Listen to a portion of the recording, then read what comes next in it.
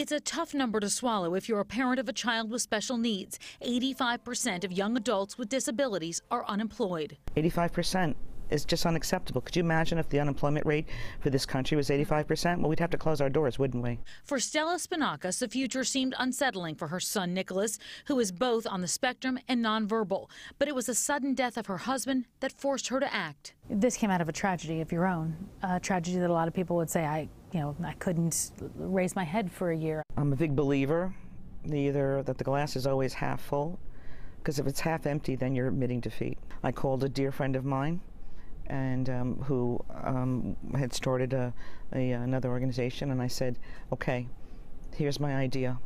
If we're going to do it, we're going to do it now. They started the Nicholas Center, a life skills program that offers training to young adults on the autism spectrum.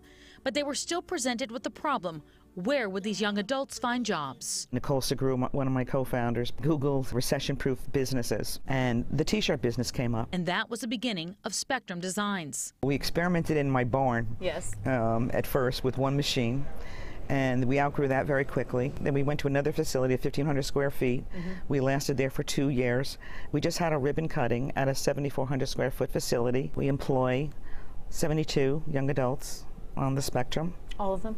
Yeah, 72 adults have jobs, part-time, full-time, but 72. Most recently, Spinakis launched Spectrum Suds, a laundry service, and Spectrum Bakes, which sells baked goods like granola bars and chocolate-covered pretzels. Both businesses would not be possible without the hard work of young adults on the spectrum. How has this helped your son? It's just a beautiful thing when everybody from my son's life skill class now works at Spectrum. It is just an amazing joy to see these kids that I've known since they were 3 and 4 years old grow. And they have purpose. And they have purpose, they have happiness, they see things from start to finish. There is absolutely no price on this, and it's not like it can't be done.